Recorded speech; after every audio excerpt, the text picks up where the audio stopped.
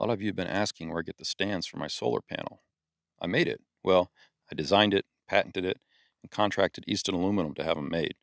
They're made of 7075 T9 aluminum, which is basically the highest grade aluminum on the planet.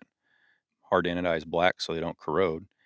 You can swing the stand in and out for the angle adjustment. If you lay the panel flat, you may only get 2/3 of the rated power. But like this, I'm cranking out 100 watts on this panel, even in November.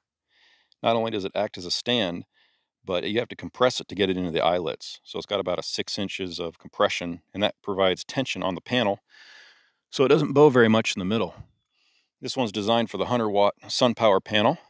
Shout out to Monroe Live, who had me on their channel a while ago. I've also designed one for the EcoFlow 100-watt and a generic Chinese version out of fiberglass. This is the generic fiberglass version, which should work for any 100-watt solar panel with 6mm or larger eyelets.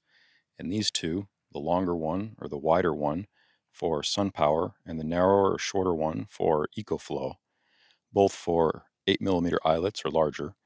And I secure them with lag screws, one for the stand and one to go through the eyelet of the solar panel. That's good for maybe up to 20-mile-an-hour gusts. With these two, with the generic version, not so much. It doesn't have a securing feature at the tip, so you'd have to tie something off. I've done the analysis in SolidWorks to make sure the stresses are good, so they should last forever. And you can buy one, or you could buy 64 and charge a car like I am. Anyhow, let me know if you're interested and or which other panels you think would be a good fit.